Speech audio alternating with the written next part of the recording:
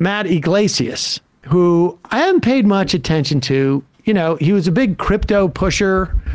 Apparently, he left Vox. He thought the effective altruism stuff from Bankman-Fried was, actually had more to it than it actually was, which was just a fig leaf for scams. Mostly when I see his name, he's just being wrong about something. And but it's instructive of like those. You have your full-on, full-throated transphobes, right? And they're on the right. And then you have your sort of like liberal, libertarian, contrario bro guys who come in and backfill some of this. Like, here's a on-ramp, off-ramp. Well, it was really more of like an on-ramp onto that. I'm not a bigot, but the left is going too far with this. That kind of role. Put up this tweet of his. Now, it's unclear who he's addressing this to, right? Really, nobody. Because I don't know that anybody would make this argument about any medical procedure ever. He writes, trying to claim that there is zero risk of overly aggressive treatment in the gender dysphoria space is not just going to be tenable. Read about any other area of the American healthcare system. And he's citing a Washington Examiner piece.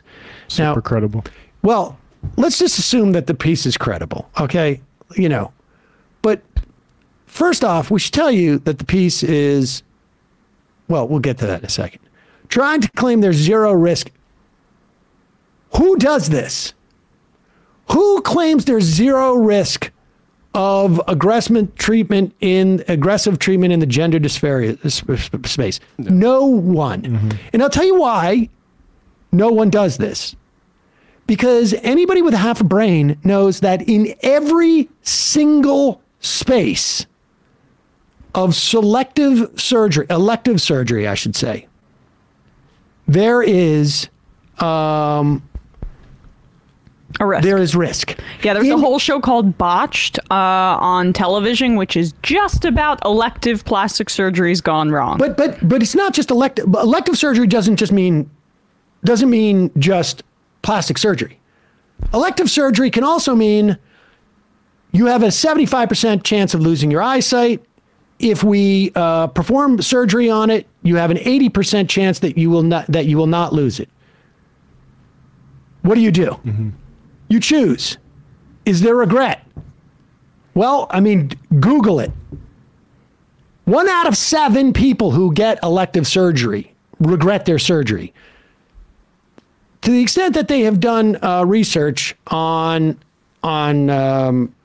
gender dysphoria treatment, elective surgery, let's say, that number is closer to like under 1%. But broadly speaking, there is just as a specific rule, there is no single thing that you can go into a hospital for that has 0% risk. Nothing.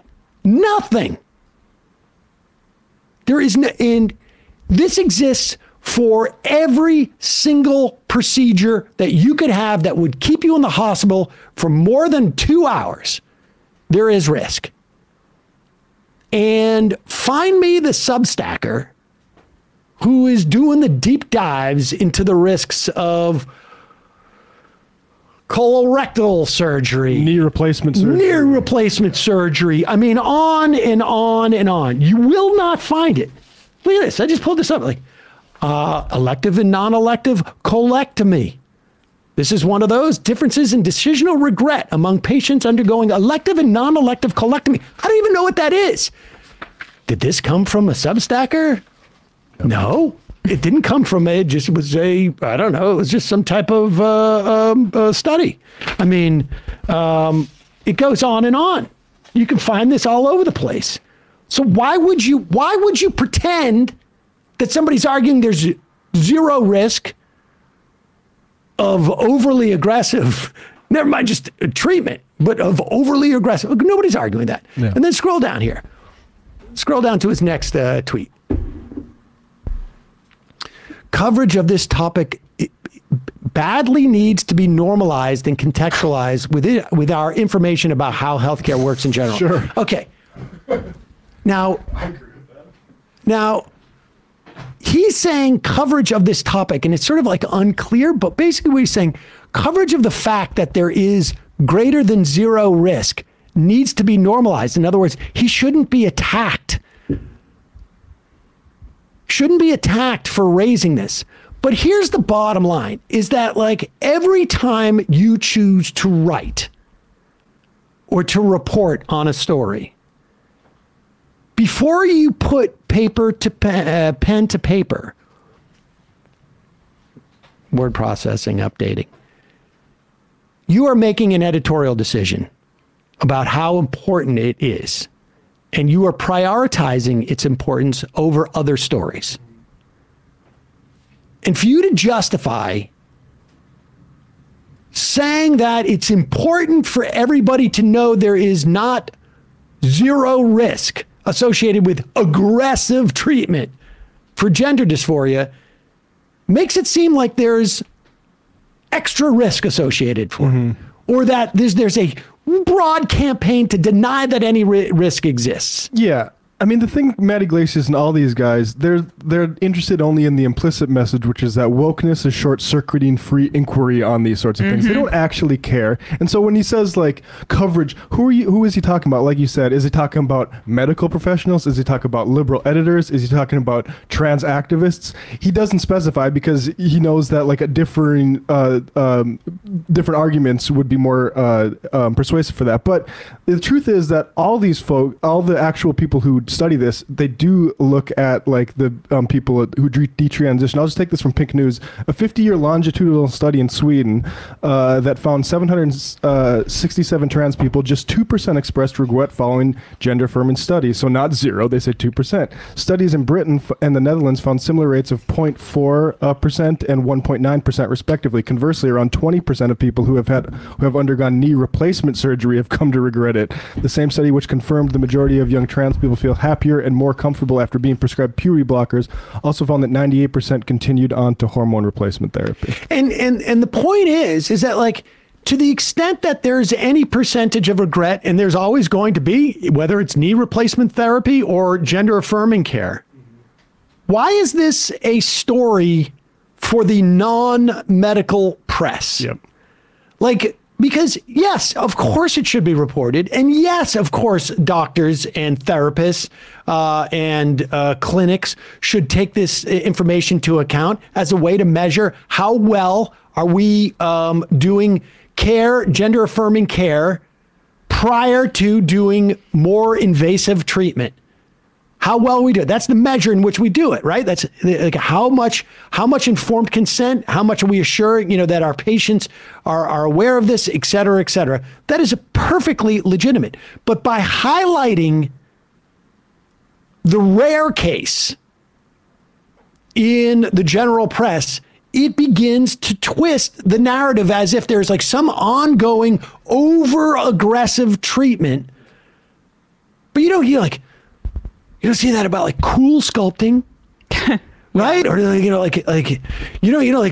mean, I get like the fact, like, well, knee surgery replacement is not a social issue, and it's not something that you see, and it's not out in front or whatever. You don't hear about cool sculpting. Like, I don't know. I ran into like some story about there was like a former model who had and I didn't see any like opinion journalists out there talking about cool. I mean, that's got to be a multi-billion-dollar business. Well, yeah, and the overrepresentation of that 2% figure that Matt was just referencing, I mean, it's not just confined to Substackers. The New York Times has been doing piece after piece about, or at least one high-profile one recently, about that overrepresents that kind of story because they feel it's incumbent upon them to beat back the woke left that is going a little bit too far with this. We're just asking questions. They don't ask other questions like, for the poor trans people in this country who can't afford this kind of surgery or this kind of care, what are the implications for them? They are a much more overwhelming population because healthcare in this country is wildly inaccessible financially, then the 2% of people who might be detransitioning or who are involved in a lawsuit against a company, which I believe is what is being referenced here, or a surgeon or a doctor by Yglesias, those are the stories that are being untold about trans people. And they're not interested in that. They're interested in the 2%. And like, it's not an untold story. In fact, it's foundational to every right-wing argument against trans care. It's just that, like, it's much sexier when it's given the trappings of just asking questions as a part of an impartial press. And we have a society that's really hostile to trans people. So like, and I've seen these detransition people that come out. I've seen the trans community actually have more empathy for those folks, even while they're being used as a sort of hatchet against trans people in general, saying like a certain number of people will detransition. Guess what? A large number of those folks actually transition back again. Invasive treatments. IAM's Sam, thank you for exposing the intent of grifters and propagandists. When you say, of course, it should be covered, can you give us some sources we can trust? Well, I would just say Google. I mean, I've found a bunch of just different research papers. Google the question of like regret in elective surgeries, regret in transitional surgeries, and just all you need to do ultimately is read enough of these abstracts, and you'll get a vague notion, and make sure they're in journals, medical journals. You might want to look if they're peer reviewed or not. Take that into consideration. Read these abstracts, and you will get a basic gist of like how, and you don't need to be an expert in any of this. All you need to do is be able to compare apples to apples. You don't have to know necessarily the efficacy of all these. If you look at enough studies, you can begin to get the broad outlines of like, there's nothing out of the norm here with these elective surgeries versus those elective surgeries. And so, and I understand, like, who do you trust in this market? That's all you have to do. It'll take you 10 minutes. And you get a sense of like, the numbers are more or less within line. Be aware of the fact that there's always going to be questions of, do we have a sample size? Is there an agenda here? But don't look at the way that people are sort of like receiving these studies. Just look at the studies. And you will very quickly realize there's nothing out of the norm here. Maybe it's a little bit less, frankly, for transitioning than it is for other elective surgeries, because probably the need level was greater. Yeah. And but put that aside. Really, what you're just looking for is like, is there 30%? Regret by people who are transitioning? And the answer is no. The answer is no. There's absolutely no. Are there people who transition who have regret about it? Of course. How could there not be? How could people regret everything? You'll find somebody who regrets every single across the board. Yeah. Now here's a coda to that. Yglesias thing. I guess Jeet here has been sort of on the case. On Yglesias case, and he criticized them, and then. Yglesias responded to Jeet and then deleted his responses to Jeet because he said Jeet was a bad faith actor. And you hate to see that. Yeah. And one of them was complaining like, why are you attacking me? Attack the real transphobes. And I genuinely believe that Yglesias is so self-involved that he cannot understand what role he's playing in this context, and thinks that he's only answering that if he has a thought that it deserves to be expressed and that it is worthy of publication. I mean, this is one of the problems with like the whole concept of Substackers and frankly YouTubers too, is that there is no sort of like filter. And if you don't have a sense, on some level, an ideological rooting in in assessing what you're putting out there, then you can run into this problem where you're like, I'm not a transphobe. Well, all I'm doing is raising an issue that is actually completely irrelevant to the overall question, but feeds into an existing narrative. But that's not my fault. That's society's fault. And if your job, this is like the same thing with like Sam Harris saying like, I was doing a thought experiment when in 2005 I headline a piece on Huffington Post in defense of torture. If you're going to, there's no like, I'm sorry, I'm just a player. I'm not a role model. Like you can't be Charles Barkley in this situation. Okay, if you're going to write in the public sphere opinion pieces or say them on YouTube, part of your job is to assess where does my commentary fit in the public conversation.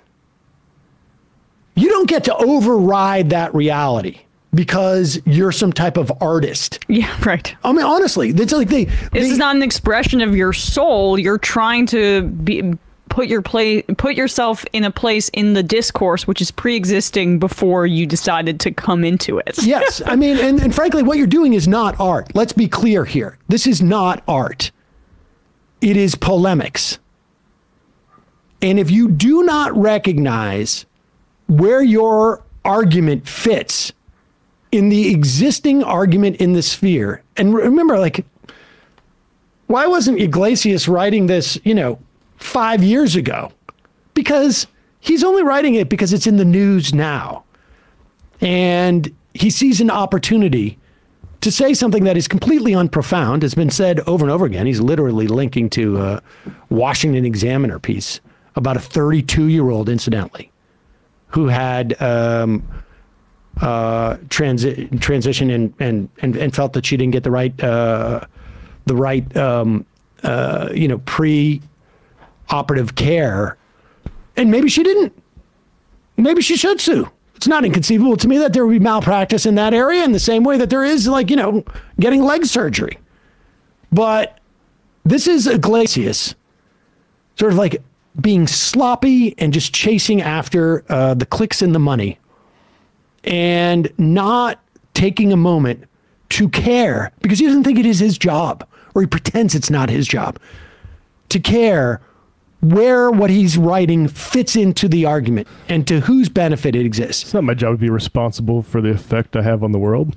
Yes, except for it was his job moments earlier when he decided to write this, because the world needs to hear from me on this. And he writes, Jeet is a very tiresome person, but of course it's not just so any other policy discussion. Jesus. Because Jeet said, like, where are you talking about the other policy decisions where there is zero risk is impossible? And he goes, but of course, it's not just, quote, any other policy discussion where I would say zero risk is an impossible goal. I don't think zero risk should be the goal here either. If that's what I thought, I would have said it. So there he is, just sort of like pretending. And of course, he says, trying to claim that there's zero risk. So he's not saying that there should be only zero risk. He's pretending that there's someone out there saying the opposite, and he's arguing the opposite. Like, it's just creating a straw man to express what he wants to say and then denying he was saying that in the first place. It's really amazing. It really is amazing. We should put up the bad faith tweet, because I like the idea of, it's like when you're wrestling and you're about to get pinned and you're like, this guy's wrestling me in bad faith. I'm out of this. This is the same exact thing. Sam Harris saying that I was a psychopath in the way that I was criticizing him. Dave Rubin saying I was rude. Tim Pool saying that I broke all the rules by going on that Zoom debate with Ethan and Crowder. It is just a bunch of people who can't defend themselves, running away and trying to take some type of like moral high ground in establishing that they're like, I'm not going to sully the idea of conversation and intellectual discourse. I'm above these tiresome actors. Yeah. Silly. There it is. So, F. Matt Yglesias. No, I'm sorry. Was that beneath me? Slow boring. Oh, pardon me. Slow boring. It's like when they used to talk about the nerd prom. Give me a break. Oh my god. The most aspirational, aspirational sort of wannabes. You're not even nerdy. Let's put it that way.